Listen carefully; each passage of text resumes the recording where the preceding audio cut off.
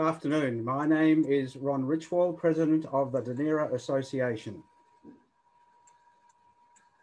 I have much pleasure in welcoming all participants on behalf of the Dunera Association and Emanuel Synagogue, Sydney. This is the second of our virtual Zoom events commemorating the 60th anniversary of the arrival of the Dunera Boys and the Queen Mary Singapore families.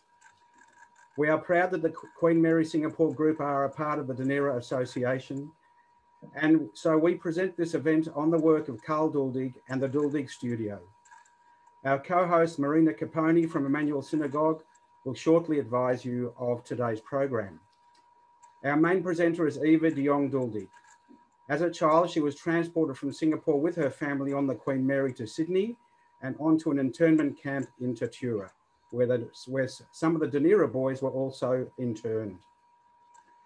In July 1940, all German and Italian enemy aliens then resident in Singapore were told they were to be expelled.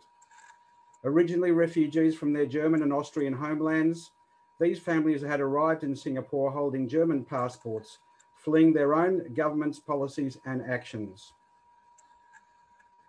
295 internees, 232 Jewish refugees and 63 Italian or German nationals left Singapore on the 18th of September, guarded by 42 soldiers of the Gordon Highlander Regiment on the Queen Mary.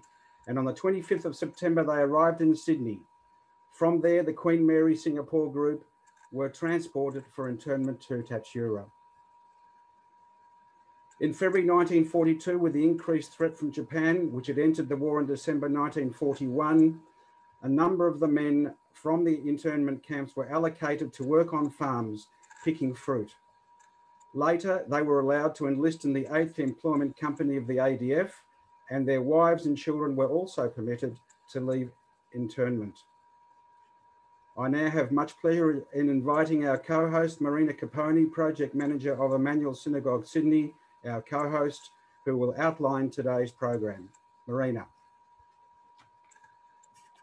Thank you, Ron. Thank you very much. And thank you, everyone. And how wonderful to have you all joining us. Before I do talk about the program, it's extremely important to us here at Emanuel to do an acknowledgement of our traditional landowners. We acknowledge the traditional owners of the land, the Gadigal clan of the Eora Nation. We walk with respect on the land that sustains the spirit of our First Nations and pray that together we can heal the wounds of past wrongs. May we learn the truth of our intertwined history, empower our First Nations voice within the Constitution, and strive to share equitably in the bounties of the nation we share. We walk together towards the future. Amen. So I'd like to welcome everybody. And as Ron said, yes, I am the Programming Director at Emanuel Synagogue, and how wonderful to do this event once again, our second event with the Dunera Association, but even more special because we have the Duldig Studio with us. I think if I may, just before I introduce and tell everybody, you have some wonderful, wonderful people speaking today. You will be hearing from Lyndall Wisher, who is the director of the Duldig Studio.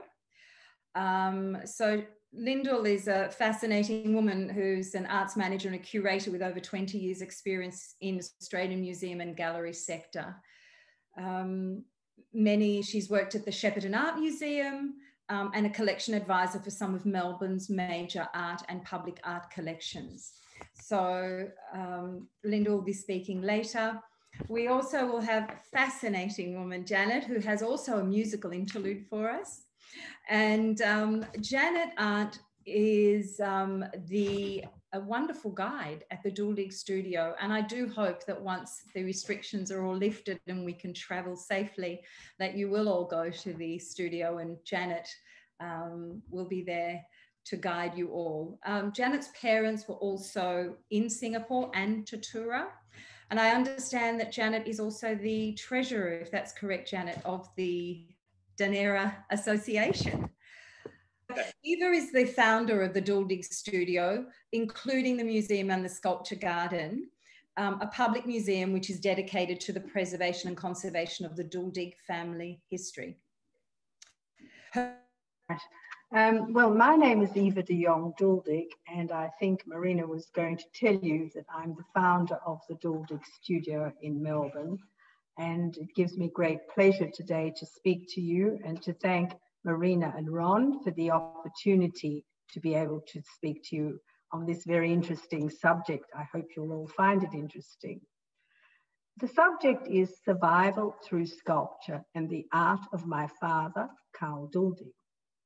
In this brief glimpse into Karl's art, today's talk focuses on the Jewish context and the impact of his work on future generations. Karl was born in Przemysl, Poland in 1902 and moved to Vienna with his family in 1913. At 19, when this photo was taken, he was already an outstanding soccer player and also a gifted emerging artist. His father used to say, "I have two decent sons." Karl's brothers were both lawyers, and one who is an artist. In 1921, Karl became a student of the eminent Austrian sculptor Anton Hanak at the Kunstgewerbeschule, School of Applied Art in Vienna. One of his first works under Hanak was this mask in Salzburg marble. Hanak selected this sculpture to represent the Kunstgewerbeschule in an international exhibition in Munich. From the beginning, Karl was interested in portraiture, and surprisingly enough, one of his first portraits was of a rabbi. Rabbi Tzvi Peretz Hayes was very progressive in his attitude and agreed to sit for the young Jewish sculptor. Later, he became chief rabbi of Austria, and this head was exhibited in an important World Jewish Conference held in Vienna. Unfortunately, the present whereabouts of the marble bust are unknown, but the Duldig Studio has the original terracotta in its collection. In 1996, a bronze cast of this terracotta on your screen was acquired by the Jewish Museum, Vienna. Karl met my mother, Slawa Horowitz, while they were both students of Anton Hanak. And here we have a photo taken in Anton Hanak's studio. It shows the students at a coffee break with their professor. Karl is seated at the front on the left, and Slawa in the middle with a white bandana. The next image is taken in the students' studio. It shows Slawa almost hidden behind her life-size marble sculpture, while near her, Anton Hanak is mentoring her work. It was while Slawa was studying at the Academy of Fine Arts that she invented the modern foldable umbrella. Here are the specifications for her ingenious invention, part of the worldwide patent, which was approved on the 19th of September, 1929. This image shows some of the items she used in putting together the prototype of her little umbrella, as well as later manufactured examples. She called the umbrella Flirt. The Flirt umbrella was manufactured under license in Austria and Germany and earned her royalties till she fled from Austria in 1938. This photo of my parents was taken in Vienna around 1933 and shows Slawa proudly holding her umbrella. I was born in Vienna on the 11th of February 1938, and 1 month later, Hitler marched into Vienna and our lives would be changed forever. The portrait bust on the screen is of Ernst Speck, a Swiss immigration official.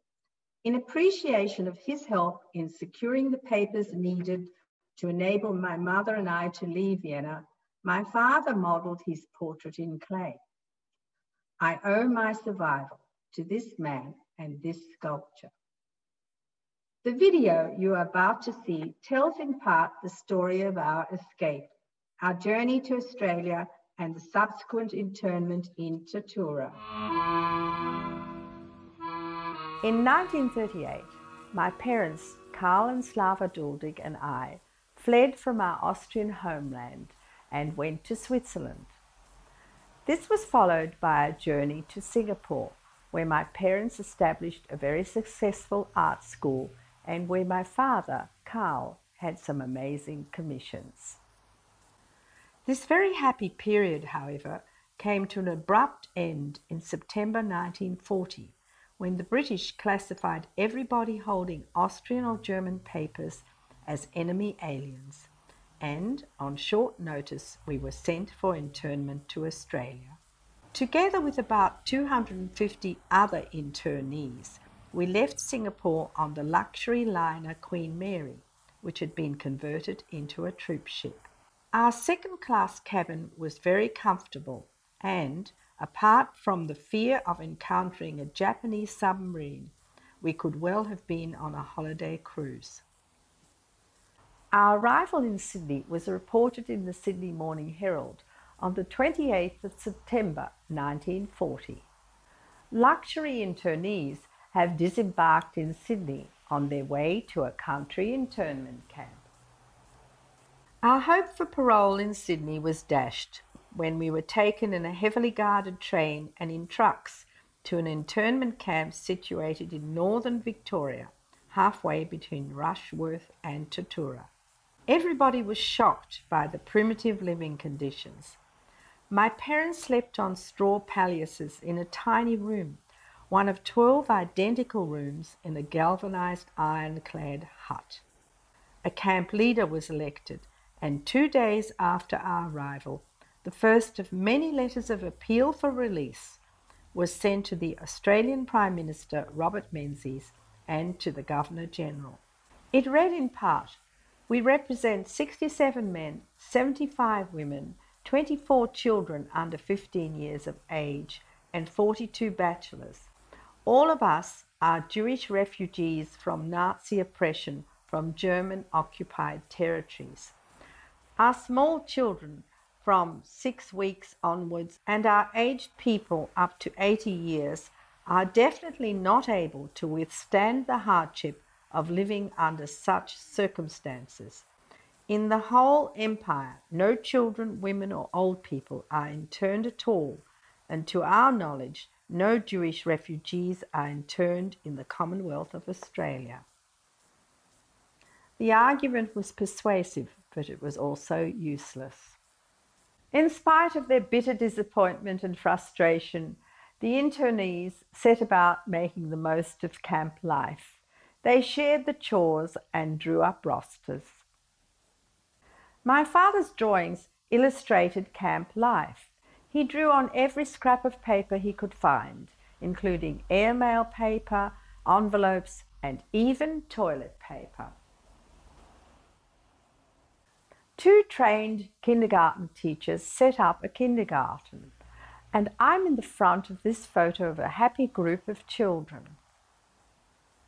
We had plenty of playmates and could wander freely and safely around the camp. But the older children had to leave their parents and went to school in Melbourne. One of my father's jobs was to chop the wood for the fires, and as he had no other tools, he used an axe to carve this amazing head. He also persuaded the camp commandant to allow him to go outside the barbed wire perimeter fence to carve an over life-size sculpture from the fallen limb of a gum tree. Again, he used only his axe, as there were no other tools. The mother and child figure he'd carved was brought into the camp, and the children used to dance around it singing Ring-a-Ring-a-Roses. This photo of our family was taken by the camp nurse, Sister Burns. A few of Karl's sculptures are out the front of our hut, and you can also see the top of the mother and child figure. But the loss of freedom weighed heavily on my father, and most of his drawings showed the barbed wire perimeter fence. It was as if this was the limit of our existence, the world beyond, totally out of reach. My father joined the army in April 1942. Before long, my mother and I also went to Melbourne. We had a small room in a boarding house in Park Street, St Kilda. Karl's urge to create art was unstoppable. In the army, instead of handing in the potatoes he was peeling to the kitchen, he carved these three figures.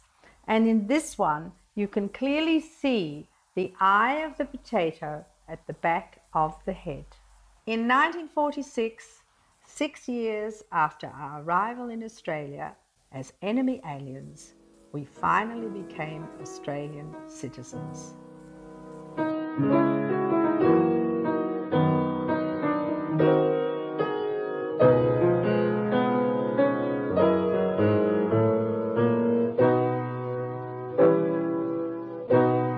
In Australia, after the war, it was very difficult to earn a living from art. So both my parents became art teachers in private schools, Karl at Mentone Grammar and Slawa at St Catherine's. At the same time, Karl established his professional career as a sculptor. He was always inspired by the story of Moses, in particular Exodus 19, 1-32. Moses is so angry that the Jews are worshipping the golden calf that he smashes the tablets of the law onto the ground. First exhibited in the Victorian Sculpture Society exhibition in 1956, it won the prestigious Victorian Sculptor of the Year award for Karl and was subsequently acquired by the National Gallery of Victoria. It was also exhibited in the Olympic Games Arts Exhibition in the same year. This success opened many doors for Karl, and in the late 1950s and through the 1960s, he had a number of important commissions. Next slide, please. This image again demonstrates Karl's interest in biblical subjects, this time Adam and Eve in the Garden of Eden. A ceramic bas-relief, it was commissioned for the main hall of the popular reception centre, Stanmark, and is now located in the municipal offices of the City of Dunera, Melbourne. Apart from working on his personal career, in 1962, Karl was instrumental in establishing the first Jewish Artists Society in Melbourne and became the founding president. The newspaper clipping shows Karl at the 1962 opening of the first exhibition of this organisation, with the director of the National Gallery, Eric Westbrook, and other well-known artists and identities, including Professor Zelman Cowen, later Sir Zelman Cowen, Governor-General of Australia. Adjacent is a letter written by Anton Hanak in 1925.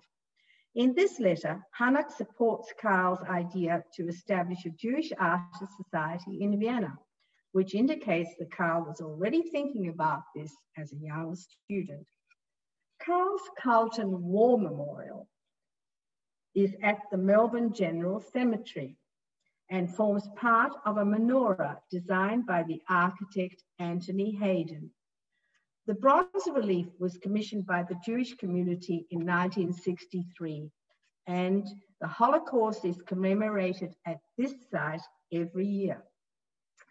In the following ABC film, you will see Karl in the with the relief in his studio in East Melbourne. This recently found archival footage was filmed in 1963 and has just been digitized.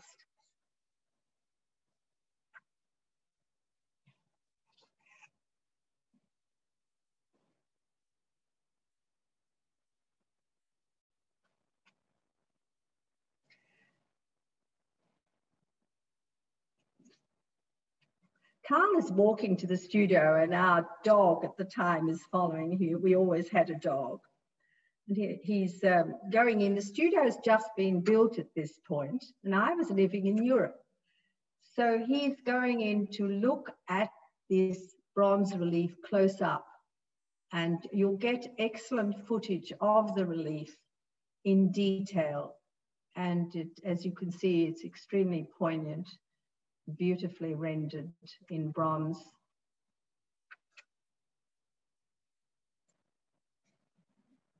It really doesn't need my commentary.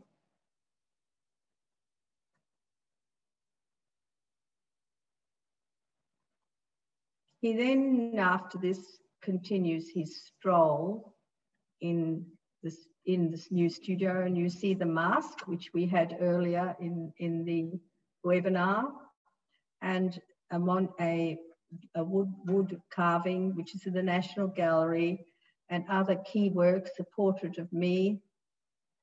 And then he walks across the new museum and he looks at a newspaper image which tells the story of me actually winning the national champions of the Netherlands in 1962. And this is reported in the papers here. And that's a portrait of me. And that's the end of the webinar. This menorah, which we're going to see next on the screen, was commissioned for the Israeli embassy in Canberra, and it was commissioned by the Jewish community in New Zealand in 1966. Karl's pictured with the Israeli ambassador, Mr. David Tesher, and his wife.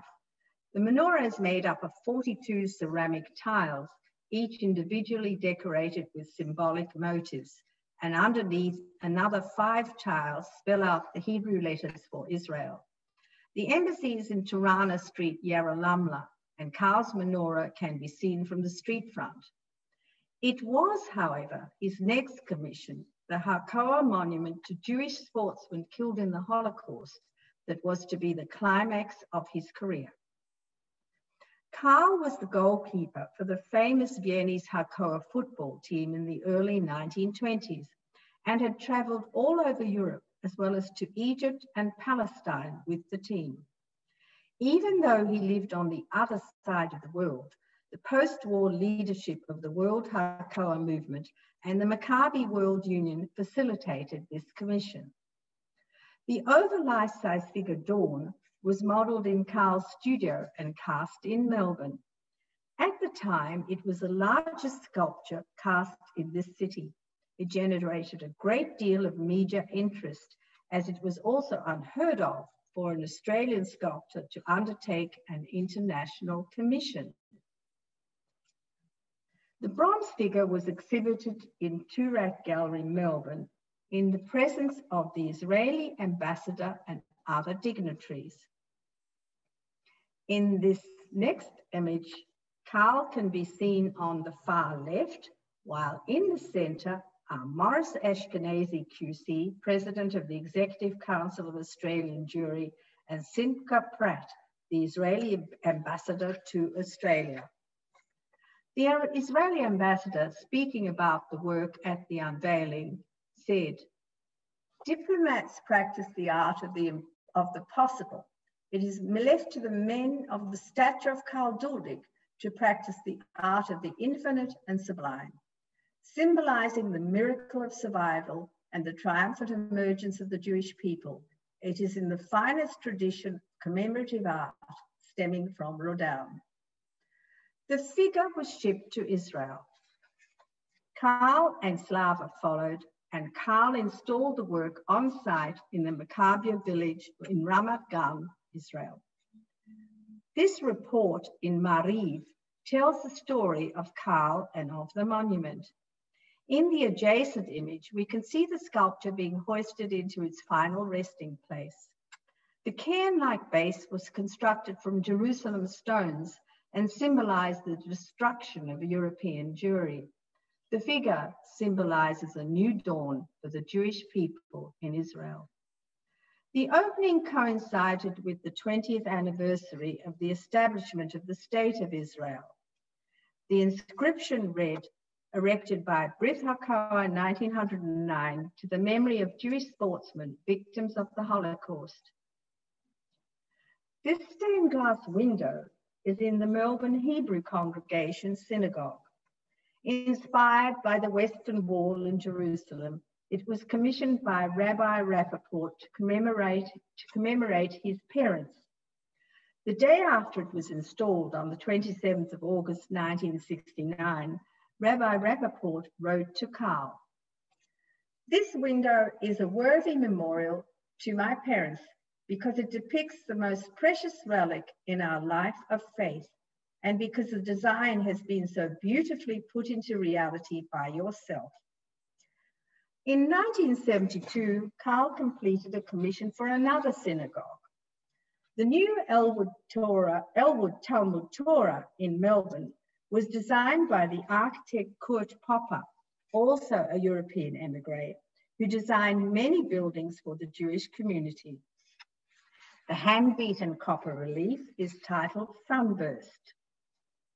At the age of 70, Karl can be seen at the top of the ladder, putting the finishing touches to this work. In 1972, Karl also collaborated with the emigre architect Robert Roche on the new Kadima Cultural Centre in Elsternwick, Melbourne. Karl's works of art for this building have been classified by the National Trust Victoria. They consist of a ceramic bas-relief on the facade, which you have on your screen now, 2 stained glass windows in the main hall, and 6 memorial windows in the memorial hall. Slawa helped Karl select the antique glass, and she also documented the commission. We have detailed images to follow. So the candle of hope, the menorah, youth and a new dreamland, flowers and the Star of David, the bird of peace, the martyrs who passed through hell and the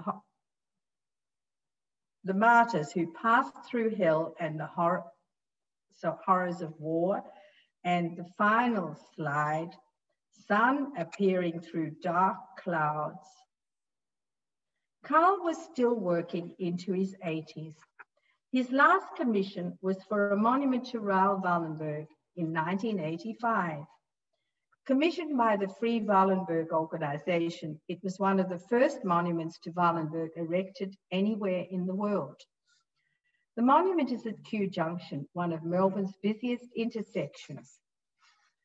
My mother Slava passed away in 1975 and Karl in 1986. In 2003, I facilitated the establishment of the Duldig Studio, museum and sculpture garden, consisting of the former residence and artist studio of my parents in East Melbourne, as well as their works of art, custom-built furniture saved from Vienna, and many other precious items. Lyndall Wisher, the director of the Duldig Studio, and Janet Arndt, a museum guide, will tell you more about the work of our organization. In closing, and I draw your attention to the video, to the screen now, and I hope you will all look at the various things that you see there after we finish. In closing, however, I would like to quote the words of the journalist Pamela Ruskin, who wrote the following about my father's work. The community should realize that here, held for eternity in bronze, stone, glass, and clay, is the story of Jewish survival, hope and faith in the very abyss of terror. Thank you very much, everybody.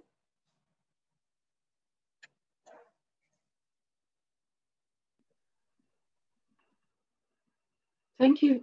Thank you very much, Eva, for that wonderful talk and for our brief introduction. I would like to acknowledge the country on which I live and work, the Kulin nations that surround and are part of Melbourne, and their elders, both past, present, and emerging. I'd like to thank everyone for the opportunity to speak today at this Dunera Association webinar, and for Emanuel Synagogue for their support in presenting the webinar today. The focus of my talk is the work that we do at the studio, with an emphasis on interpreting the art of Karl Duldig to inspire creative journeys, which is the museum's mantra.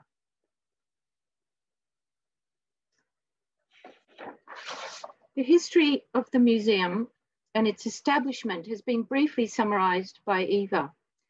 So established around 2003, we hold over 7,000 items in the collection. This is representative of both Karl and Slava's creative output, but the fact that we are also a house museum holding all original household artefacts. We work with a small specialist team of staff, contractors, volunteers, and a board. The museum consists of the original home, a gallery, the artist studio that you saw in that wonderful black and white ABC footage, a small workshop, and a sculpture garden. In terms of our core activities, it is much as you would expect for Australian public museums and galleries around the state and across the nation. We present exhibitions, we do outreach work, audience engagement. We have digital offerings, many of which have increased during the time of COVID, and business development. Our target audiences are very, very varied, and so I'm going to take a moment to describe them. They include our local community, which is Stonington in Victoria, special interest groups, European emigres, museums and galleries, both in Australia and overseas, families, young people, creatives, supporters, community leaders, art enthusiasts, and students, many of whom you can see represented at this special event. And in terms of the international connections that we have, I wanted to take a moment to emphasize that this year, we are very pleased to work with Gerhard Mark's house in Bremen, Germany, and their director, Dr. Ari Hartog, who will present the annual Duldig lecture later this month.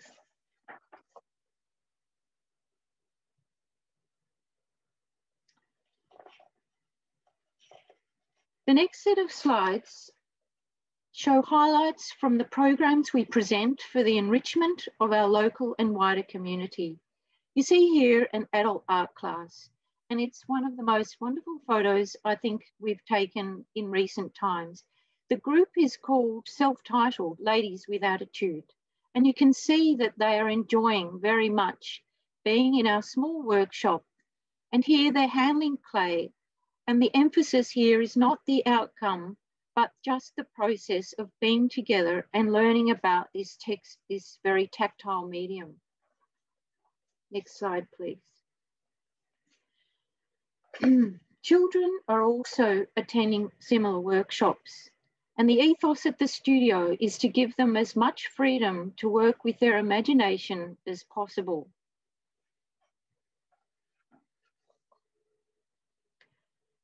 Events such as family days are very important. The museum is a site that is accessible to a broad audience, and it brings together community members and supporters at one time. This photo is in the sculpture garden, and at the forefront of the image, you see the wonderful bronze of Kore. Next slide, please. New connections with living artists are made each month and each year, such as with this Indigenous elder and master weaver, Auntie Bronwyn Razum, a Gundi Chamara lady, who visited the studio in 2019. This was part of a program called Creative Women in Focus. The program was inspired by the art and contribution of Slawa Duldig, the wife of Karl. Here we see Eva on the left, Auntie Bronwyn centrally, and a participant to the right. Next slide, please. Group tours for adult learners are one of our most regular programs. You can see here a group of adult cyclists who have stopped and will be taken on a tour of the studio and the gallery. The guides you see are at the left of the image, and they are a very important part of what we do. Jenny and Andrew, pictured here, are key contributors to our program, and the Duldig Studio could not work without the contribution of a wonderful core of volunteers. Next slide. A schools program is offered to both public and private schools from the local and wider regions. This creates access to the studio's resources and activities. It enriches students' learning through engaging with art at a very close level, and also through our unique cultural venue. Collection care is critical to what we do, and we do this through research, display, and interpretation. I have mentioned there are 7,000 plus items, so there is a huge amount of cultural material for us to display for the benefit of the public. The images you see here are from a new exhibition that I have curated with a team entitled The Studio of Karl Duldig, A Living Legacy. And you can see that Eva was positioned in front of this very exhibition today. It interprets the stages of Karl's studio practice, both starting as a young man in Europe right through to his time in Malvern East in Melbourne, Victoria. We explore his tools and techniques, how he made work, and we try to demystify some of the artist's secrets in terms of how large work and bronze work and public commissions are made. This is new interpretation for new audiences, and it includes an essay on bronze work made by Karl that was written by Dr. Jane Eckert, who is a research fellow at the University of Melbourne. Next slide, please.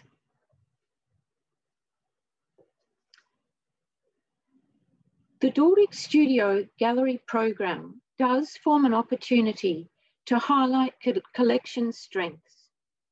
To the left, we see in this new show that I have mentioned, some throne work made on a potter's wheel. Karl did this with the help of his wife Slawa to help effectively make ends meet as the family re-established a creative life in Melbourne after leaving the camp in Tatura.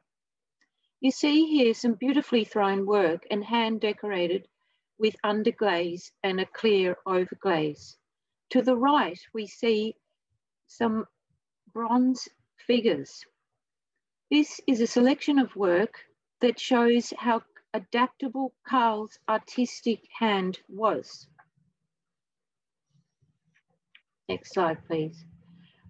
Another key element of what the studio does today to retain relevance in today's society is community outreach. Many museums and galleries do this, and Duldig Studio stands apart in the quality and authenticity of what it offers. Pictured here are senior people at Emmy Monash Aged Care, which is an aged care facility supporting the well-being and health of Jewish senior citizens. Again, much like the Ladies with Attitude image I showed earlier, the expression on these participants' faces, I think, tells 1,000 words about the joy of what they are experiencing, and again, the value of this wonderful tactile medium of clay that Karl used and taught many people during his lifetime. Next slide, please. To continue this legacy of teaching and learning, we embrace the work of our curator, Stefan Dumsch. He is seen here tutoring young people in the workshop. You can see him to the left with a young boy and the care and concern he has for this young participant as these young people are tutored in hand building techniques. Stefan was a pupil and also a technician for Karl Duldig. So it is in him that we have evidence of a very important living legacy at the museum. To conclude, I have an image here taken at a soiree in the gallery space. To the far left, there is a silent star of this image. It is the Steinway piano. This is a family heirloom, and it sits in the gallery space for concerts and sing-alongs. To the right, we see Janet, who is going to speak. And I think this image, amongst many, is great evidence of the rich cultural history within our museum. Thank you.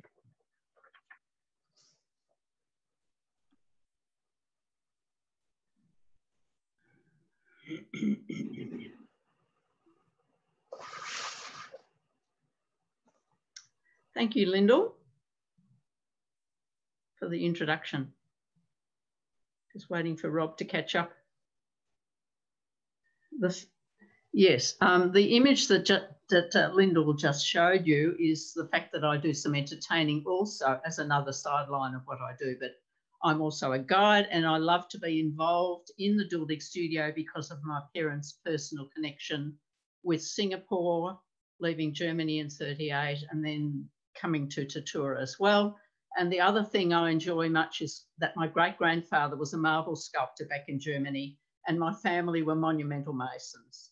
And so the tools my dad brought with him out of Germany to Australia also on occasions were given to Karl to use. So that's my connection with the Duldig Studio. So as a guide, I also enjoy showing people around the house. This image is of some furniture in the living room. Slawa helped design this furniture when she had invented the folding umbrella, as you saw. With some of the royalties, she was able to purchase some furniture and help in the design as well of this particular furniture in the living room. The curtain at the back is not from Vienna, but it is from George's in Melbourne. So she had bought some material when they bought the house in 1952 so that she could use the colour scheme for the living room. Next slide, please. This furniture is a Chinese cabinet, reminiscent of one that they would have had in Singapore. As you know, the Duldigs lived in Singapore and they established themselves very well for the little time that they had there as art teachers and having their own art business and so on and so forth.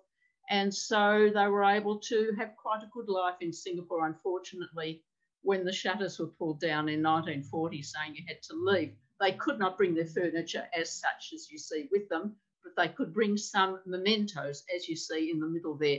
This piece of Chinese furniture was bought in Melbourne as part payment for some art restoration work they did for Joshua McClellan here in Melbourne. And Eva tells us there was a little bit of a mother of pearl shell missing on one of these doors, and she and her mum went down to St Kilda Beach to get some mother of pearl shell to replace the missing bits. Next slide, please. While they were in Singapore, they had a good life as Europeans, as you can imagine, and Karl, being a tennis player that he was, joined the tennis club there. And this young boy, this Malay boy, was one of the ball boys in the tennis club. And as a tribute to him, Karl made, first of all, a plaster cast and then a bronze. And the story goes that one of the bronzes that was made went missing in Singapore for many, many years, and it was discovered a few years ago, and there was a new art gallery opening in Singapore, and that bronze that was found was put into the new gallery. Eva was there for the opening of that gallery, and I was there a year later, and it was a great thrill to see that in the gallery. Next slide, please. Okay, so this bronze is part of the potato sculptures. You saw the plaster casts. This is in the sunroom, a little sort of add-on room, which was part of the house, the Californian bungalow. So from clay, from potato, I beg your pardon, to plaster to bronze. And so while Karl was on kitchen duty when he was in the army, as you were told, he actually probably got a bit bored with peeling potatoes. And so he used his knife and he started whittling. And as a result of that, we have these wonderful sculptures today that we enjoy so much. Next slide. Out in the garden, in the sculpture garden at the back, we have many sculptures. This lady is actually Wendy Chuck Hughes, who is our volunteer coordinator. She's holding a map of the garden with all the sculptures there that one of our internees did. The sculpture on her left is of Captain Charles Young, who was the Army Padre to the 8th Employment Company. Karl was part of that for several months. And Charles Young became very good friends with the Duldigs, and he was instrumental in helping them when they were able to leave the camp. When the men were enlisted into the army in 1942, they were able to leave the camp. And so Charles Young was one of those people who helped find accommodation and employment for the Duldigs, and they were friends for quite a while after that also. This is the entrance to the studio, as you saw before. Karl had this built in 1962. On the outside there we see a few things like sculptures and a few slabs of marble and granite. As you know, Karl also did murals and so forth, and he actually sourced those particular pieces himself, and he made the tiles for those murals that you saw earlier on. Next sculpture. Captain Charles Broughton, Tip Broughton was part Maori. When the men were drafted or conscripted into the army in 1942 as enemy aliens, they were actually reclassified as refugee aliens. And Captain Broughton said, I will take charge of the boys, as he called them. Tip was his nickname. Edward Broughton was his real name. So he became their NCO. He was very sympathetic to the men and their religious backgrounds. He learned a bit of German. He respected the Jewish holidays. He gave fellows a leave pass to go to Melbourne for Shabbat. But of course, the young men also enjoyed the times when they could go to the dances on a Saturday night. Captain Broughton is buried in Faulkner Cemetery, and some of his family came to a memorial service a few years ago to attend that service at the Faulkner Cemetery. Next slide, please.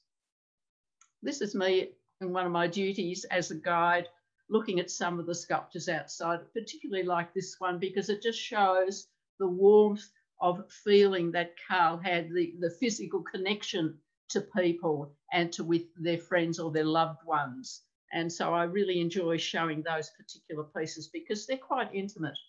And the pieces in the garden are mostly terracotta pieces. There are a few bronzes, and some of them are reminiscent of time in Singapore with ladies in sarongs and carrying things on their heads. Next slide, please. That might be the end, I think. Can I just say at the end, thank you for inviting me to speak to you today. But I would also like to add that Eva told me that when the men went out to work, like picking grapes or fighting bushfires or canning fruit at Ardmona, they would sing this song as they went on their way. Wish me luck as you wave me goodbye. Cheerio, here I go on my way. Wish me luck as you wave me goodbye. With a cheer, not a tear, make it gay. Give me a smile I can keep all the while in my heart while I'm away. Till we meet once again, you and I. Wish me luck as you wave me goodbye. Thank you, everyone. Oh my goodness, thank you. That was absolutely wonderful. Thank you so much, Janet. Thank you. I need to, a few apologies, I think, with the wonderful technology that we have at our disposal can sometimes also be a detriment. And I apologize, but I have to thank you, Eva, for just true consummate professional and just sort of taking on and over. And I know that we did have a problem with the video. I was on the phone as you were all online with our technical support, who could hear it perfectly, but unfortunately we couldn't hear it. So what we will be doing is that post this event, I have all the attendees' email addresses. So we're going to send out all the links, any links to the Duldig Studio, to the video that you didn't get to hear, unfortunately, to Eva's book. And I would like to open it up now. If anybody has any questions, if you wouldn't mind, I think you were so enthralled that nobody actually sent any questions in yet, but if you wouldn't mind sending any questions, if you have, and the questions can be for either Eva or Lyndall or Janet. We look forward to to having that. Eva, while we're waiting for some questions, a little bit about the book. I was reading Driftwood, 2017. Was that correct? That's right. So a little bit about the book, because I think you said that it's not, it's as much about the past as it is the future.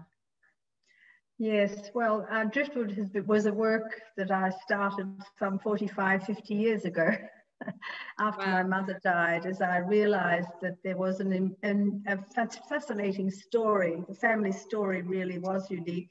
As much our escape, which we already have dealt on perhaps today, but in particular in this setting and where I'm sitting now, where I have around me some of the furniture and all the works of art that were actually saved under remarkable circumstances in Europe, and which through the skill of my mother, the foresight of my mother, and the generosity and love of my aunt, her sister, who with her husband hid everything in a Paris cellar during the war under threat of Nazis all around them and not having enough money for food or anything else.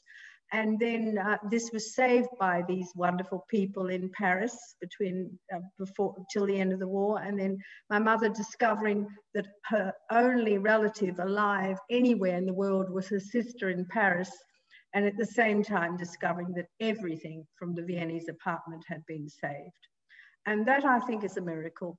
And it is that miracle which has prompted me and encouraged me and inspired me to keep the museum intact, to keep the works intact, and eventually, thank goodness, to write the book, to get it published, because that was always my intention. Absolutely. Eva, I just wanted to ask you a question. Do you have many memories of the camp? My first memories are in the camp, actually. And I do remember a birthday party that I had where a flower was pinned onto my head. I must have been 4. And one of my other little friends in that photo, which you saw, obviously was jealous or something like that. And he came up to me and he pulled out this flower. Who was that, Eva? I burst into tears. And I remember that very clearly, and 1 or 2 other little events and things. So they're kind of fleeting memories. But as everyone knows, you know, sometimes you remember things because other people speak about them. And that also happens to me in that context. I think one of the other questions, Eva, are the beautiful sculptures behind yourself and also Lyndall. If either you or Lyndall wouldn't mind speaking about those. Right. Well, Lyndall, do you want me to do it, or you? Well, I've got an idea. Let me comment on the ones in your picture and you comment on the ones in mine. All right. How about that? That's a good idea. If you don't mind. So I'll just get out of the way. Look. Oh, you want me to start? Okay. Behind Lyndall is a fascinating archival photo we have in the collection, and it shows Karl's marble works, which he completed under Anton Hanak at the Kunstgewerbeschule, which I mentioned. And this photo was taken in his family's home in Kirchengasse, Vienna. And he was still living at home at the time when the sculptures were made. And obviously the family had given him space to set up these sculptures. Now, all of those sculptures are here in this museum. And that is the miracle I was speaking about. And even in this instance, there's on the right, you can see a turntable, the one sort of 4th from the left. And we have that turntable here in the studio as well. So each of these pieces were carved direct into the stone with stone carving chisels and hammers.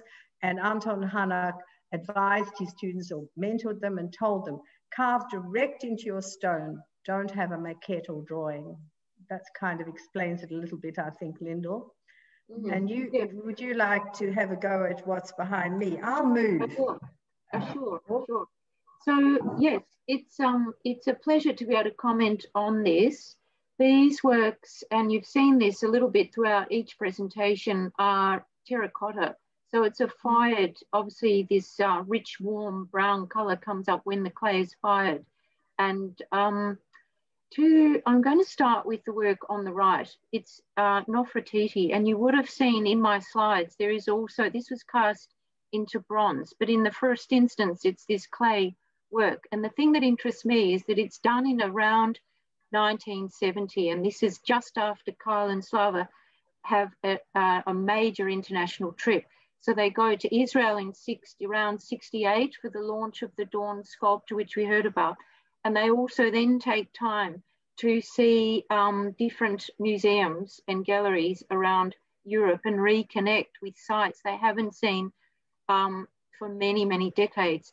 Then when they come back, Karl enters, I think, to me, a decade in the 70s of great production, new work, new ideas. And the reference to this Egyptian form is one that he started his interest in as a very young man when he was playing soccer with the Hakoah team. So the story that some of you will know is that Karl was a gifted sportsman as well as an artist. And I think at one point really made a choice about what he would pursue. So young meaning perhaps 19, 20 years of age. This team went over to Egypt to play competitive soccer, and it was there with his team that Karl took photographs of the beautiful sculpture from ancient Egypt. Then when he's, as an older man touring in museums, he sees these works from Egyptian history again.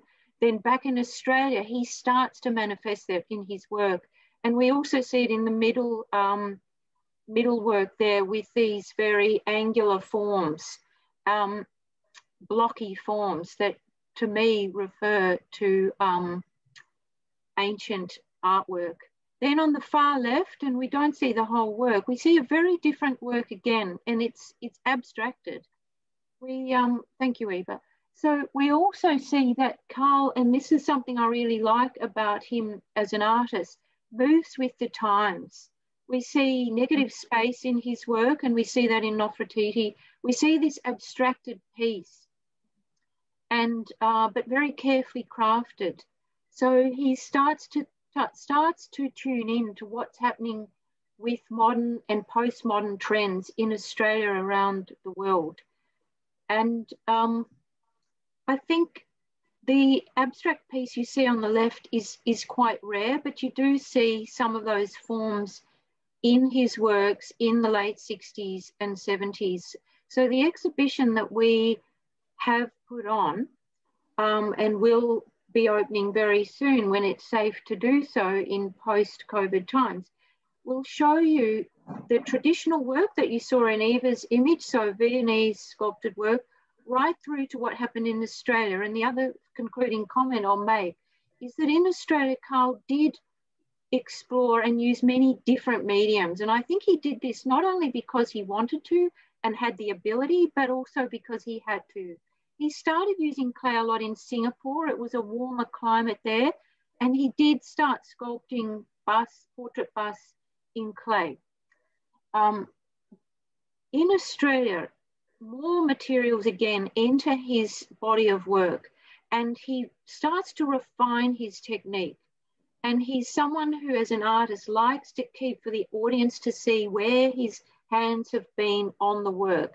And this is another wonderful thing. When you see his work in person, you do get an intuitive sense of the hand of the artist.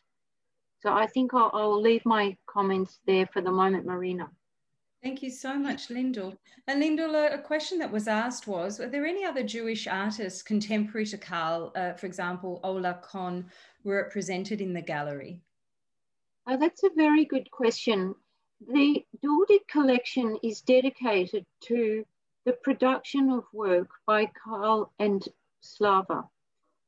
If there's anything else held, it is sometimes perhaps the odd gift given to the couple or the individual artists, or perhaps an artifact given to Eva. Our remit is definitely to preserve, conserve, interpret, and present the work of the Duldig family, and particularly, of course, Karl's major achievements. Interestingly, though, it is not to say that Karl didn't engage with a wider group of artists. And it was very important to note what Eva was saying in terms of his leadership roles beyond his own practice. So leadership roles in education, leadership roles starting a society for Jewish artists. In 1972, he achieves the Major Kadima Commission through his networks. He's invited to do that as by then an elder statesman in the Australian art world in Melbourne. And so I think we must remember, and I am always inspired by this, that both Karl and Slava had a strong presence in their wider community. And we continue that as much as we can. And it is part of why we do our outreach work with schools, both Jewish and non-Jewish schools, with aged care facilities, both Jewish and non-Jewish, with senior people who come to us from all around Australia and overseas to see what we do. So that ethos of showing leadership beyond one's practice is something I think we achieve really well. And part of how we do it is working with people such as Janet and people who have a living memory and a desire to share those memories with audiences. That's wonderful. Thank you very much, Lyndall, for sharing that with us. Now, Eva, one of the questions that somebody has sent across is that whether the Duldig family have more relations who may not have been as lucky to go to Australia and were left in Europe. I briefly dealt with that when I said that on my mother's side, the only person who survived on her side was a sister who married a Frenchman and managed to survive in Paris. On my father's side, a few of the family managed to go west. That is like us. They traveled actually through Singapore and to Australia. That's my father's oldest brother did that. However, his second brother and his mother and that family went back to Poland and were shot in Przemysl in 1942. No, we have virtually no family, you could say, or very few. I have a few cousins here now from Dr. Leo Duldig, who was the person who was mentioned in the video as we came through. And Eva, do you know if Karl remained in touch with other artists that he knew in Europe? It was very difficult, of course, Marina. It's nothing like now, although it is interesting that I've just been writing up a particular sculpture here, the history of it, and it occurred to me that they did make a reunion in Vienna with one or two people who they actually studied with in Vienna, and that was very moving for them at the time. Of course, you have to understand that some 30, 35 years later, when they went in 1968, they actually did pick up a few artists in Vienna who they knew. But otherwise, no, there was no communication, and it was, of course, extremely difficult at the time. I think that, sorry, yes, no, go ahead, Lyndall. Well, I was just going to mention, it's an opportunity to say, when I mentioned the museum, Gerhard Mark's house, that is found, Gerhard Marx was a modernist sculptor whose artistic career was also shattered by World War II. And part of what that director, Ari Hardog, is doing is finding the links between the artists in terms of a world historical context. So what he's going to do in his talk later this month is compare the artists. So one was a modernist artist in Berlin and one Karl in Vienna, and he's going to compare and contrast those artists, what they went through, what it meant.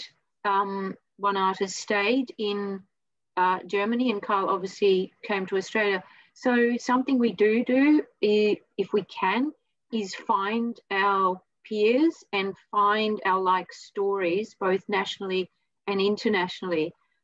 And one of the things that can happen too in the work we do is the design elements of the studio, such as the chairs that were in Janet's slide, that are Bauhaus inspired and were Yare chairs with design inputs from Slava and the Bauhaus movement. They also allow us to link to scholarly work and peers who are working in this realm as well. And up to a point, it's not the same, but up to a point, it bridges the gap. that has occurred, as Eva said, because of the tragedy of the outcomes of World War II, loss of life and loss of contact. So the current work sometimes is able to build a bridge, creating knowledge that is shared from different parts of the globe to continue to inspire and educate people.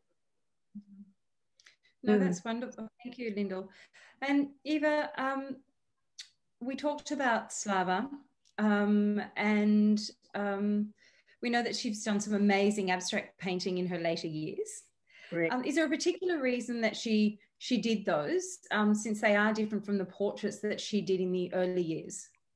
Well, both my parents moved with the times, and artists never stay still, Marina. So if you are an artist, you might learn how to do things academically, but as you go, your whole imagination moves, and you perhaps change where you live, and your mediums change, and the friends you have change, and everything changes, and the art changes.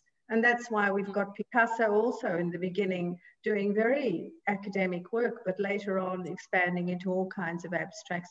And my parents lived through that very vibrant 20th century. And given the education they had in Vienna, which was quite remarkable because they were the students of secessionist artists, they were able to take that learning, and it enabled them to take themselves further into all kinds of different styles and different mediums here. No, amazing. And the wonderful terracotta sculptures that are in the garden, and this is a question that somebody asked, is do they fade with the sunlight? I saw that question and I sort of had a bit of a laugh. Well, terracotta is like your terracotta tiles on your roof, and they, of course, are impervious to sunlight. However, there is lichen growing on some of those sculptures, and we are kind of thinking about, do we clean them? And some of them have been cleaned over the years, and then they come up this brilliant terracotta like we have in this museum here behind me. Or do we leave them to take their organic path, much as my father would have left them? But because it's a museum and because the intention is to conserve, that is the principal motivation. So if we want to conserve it for posterity, we probably should undertake general cleaning regularly to keep them kind of in their more pristine state, if that can be understood. So the terracotta is terracotta looking instead of having all sorts of growths on it. I understand. Now, Eva, I think one of the questions was for whether you are artistic. I thought that was a good one too. Thank you to the person who asked. That's very kind. I have created this museum, and I think that is my legacy.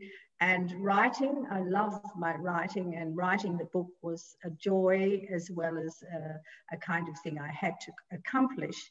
And in that way, my creative elements take their path. But I never really I didn't think I had the skills to be a fine artist like my parents. And I certainly never had the compulsion. And I think that's what it boils down to. You have to be compelled to be the artist that you are capable of being, like Janet loves her singing. And so it's just has to be part of you. You can't force these things. And obviously that was not for me. And so I turned my creativity into other things. And then, of course, as a young person, I must have been creative on the tennis court. So yeah, absolutely. Yeah, absolutely. I think that, look, it's been an absolutely wonderful webinar. And there are a few more things that I just wanted to say and a small question. I think that during the COVID restrictions that we've been having, is the studio open during the restrictions? I can try and help answer this. So we've been obviously very affected by restrictions. What we are hoping to do, we hope in December, is open by appointment. And then what I would like to say to everyone still with us today is that in February 2021, February 2, we will open in a COVID-safe manner, and this will involve Tuesdays and Thursdays 1 to 3, the middle Sunday of the month, and for special events and workshops and tours. So we are very much looking forward to opening. Janet's waving her arms hysterically with happiness. We're very much looking forward to a COVID-safe opening in very early 2021. And for anyone who is really keen to find out more, we've alluded to our website. I'm very happy to be contacted. My contact details are on our website. And if someone really needed or wanted to have a specialised, very small tour, we think from mid-December, we can organise that. Our museum is shut for the month of January, so we've got time there to gear up to welcoming everyone back. And it just leads to the comment too, Marina, that it's part of why we were delighted to be part of today. We've all had to pivot and adapt to our circumstances. And when we were invited to do this, I took it up because I thought, well, that's a great way to continue to reach people while we are in these restricted, challenging times. Victoria is lightening up and people are on the streets again. Galleries are opening. So yeah, just please go to our website to look at updates for when we will welcome you back. And the 26th of November is the Duldig lecture. Lyndall, could you give everyone a bit of more detail about that? Well, sure. And then I'm mindful Marina probably wants to conclude. But look, this talk, I'm talking about Ari Hartog in Bremen. We run this lecture annually. It is a way of interpreting sculpture to new audiences. It's an online webinar. And Dr. Gerard Vaughan will introduce Ari. Many of you may know he was the former director of the National Gallery Victoria and the Australian National Gallery in Canberra. He will introduce Ari. Ari was born in the Netherlands and now works in Germany. He's a sculpture expert and I really strongly recommend tuning in to listen. This is a free event. For anyone who'd like to log on, please go to our website and you'll find out how to register. I will provide a brief introduction to that event and we would love you to come along. I think it will be fascinating and it will give insight, as I said, to Gerhard Marx and his work, who also was an artist sculpting in bronze and different mediums, and who has also had a museum founded in his name. And it will draw some connections to what we do here in Australia at Duldig Studio. Thank you, Lyndall. And I did want to thank everybody today. Before we conclude, there was a special thanks and gratitude to Eva and Janet for including, from Suzanne, for including her uncle, Captain Edward Broughton, Tip. So that was a really lovely thank you. I think as she was saying that they've spent much time preserving and collecting his photos, history, and including his Maori whānau, which is very relevant to what a dignified man he was. So thank you to you both. And I did want to say thank you once again. Thank you, Janet. Thank you, Lyndall. Eva, it's been an absolute pleasure. And Ron from the Dunera Association, is always a wonderful, wonderful pleasure to work alongside you and at this stage to work alongside the Duldig Studio to present to you all this fabulous webinar. We will, as I said, be sending out information with the links, but please go along to the website for the Duldig Studio. And once again, from myself, as I said, I'm Marina, I'm the Programming Director at Emanuel Synagogue. We'd like to thank you very, very much for attending today's webinar. Thank you, everybody. Thanks, Marina. Thank you very much, Marina. everybody. Thank you so much. Ron, first of all, can I hand it over to you, Ron? Amazing professional presentation by Eva, Jan and Lyndall. It was absolute pleasure. I'd like to thank Emanuel Synagogue Sydney for agreeing to co-host this event, which has enabled us to reach a far wider audience than otherwise would have been possible. Particularly, I thank Marina Caponi and Communications Director Rob Klein for their hard work to make this event possible, as well as Eva de Jong Duldig for allowing us to use the life and works of her father, Karl Duldig, as the raison d'etre for this event. Thank you to all participants. Without you, it would not be a success. Thank you. Thanks, Ron. Thank you. Thanks, Thank you.